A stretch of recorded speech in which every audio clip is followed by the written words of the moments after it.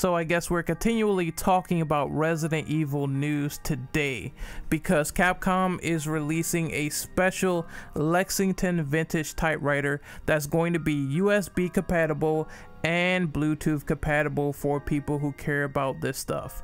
I believe that the battery life by itself will last 7 hours, and it looks like a nice model, except there's a big problem here. The problem seems to be that this keyboard is kind of a scam. It's kind of a ripoff. It's based already on an old model keyboard that I took like about 5 minutes to Google. It's called the Quirky Writer S typewriter inspired retro mechanical wired and wireless keyboard with a tablet stand. Guess how much money this keyboard costs compared to the Resident Evil 2 Remake cross-promoted keyboard. It costs you about $250 compared to this $680, $729 keyboard. Yikes. That's a fucking yikes. Yikes, bro. I love the fact that Capcom is trying to bring back Resident Evil, bring it back to form, do something with it that is equivalent to survival horror yet again.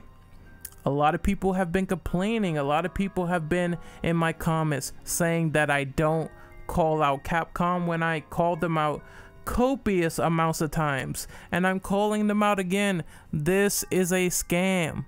This keyboard is way too much. This is something that is for die-hard collectors. I said this in the description of my last podcast because I think this news came out afterwards. It wasn't breaking. It came out a day after the Resident Evil 2 over-the-shoulder perspective from Capcom. I didn't cover it. I really wish I did because that would have been a small roast segment. This is bullshit. Capcom has always made these stupid run-of-the-mill, jumping the gun, collector's items that is just way too much. Remember RE6? Where Leon's jacket, if you wanted the jacket, you would have to pay like about upwards of $1,000, $2,000 for a coat. I saw elsewhere, once again, going shopping, using the internet, Google, I saw elsewhere you could get that coat for half the price at about $500 to $600.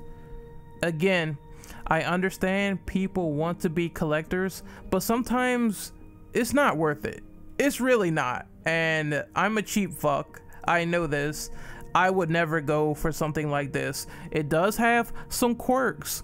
Again, Bluetooth keyboard, cool, very cool.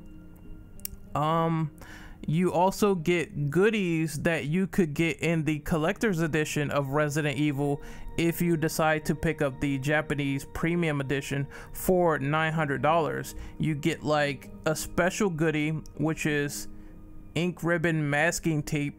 I guess we need masking tape in our lives. I don't know, fam, but you get everything else in the collector's edition from what I see.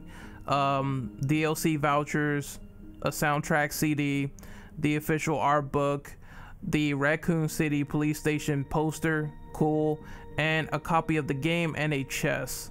Pretty nice. Same things that were in the collector's edition. But like I said, and I agree, like they put out some nice artwork for this, but all Capcom did was like slap on an umbrella sticker, slap on some gold from this quirky writer, whatever the fuck, Quirky Writer S typewriter inspired retro keyboard, and they called it a day. This is lazy. For all the people thinking I always defend Capcom, I'm telling you now, this is lazy. You could buy a mechanical inspired retro keyboard for fucking half the price. Don't buy this. Don't buy this, please. Unless you're a die-hard fan. Again, because I don't want people to say, oh, you know, I tell people what to do with their money. I hate that prospect. Again, if you want to buy this shit, you could buy whatever the fuck you want. I'm just saying from a technical standpoint, if you really want a retro inspired mechanical keyboard that looks like a typewriter, go shopping elsewhere. It's the smart decision. But hey, if you want to blow your money, that's also fine too. So this is Renegade Operative signing off, and man, I cannot wait until DMC5 inspired merchandise, especially with the long coats, because you know it's going to be expensive as fuck. Get ready to spread your cheeks, grit your teeth, and prepare for a full-on anal invasion from Capcom. I will see you guys next time. Later.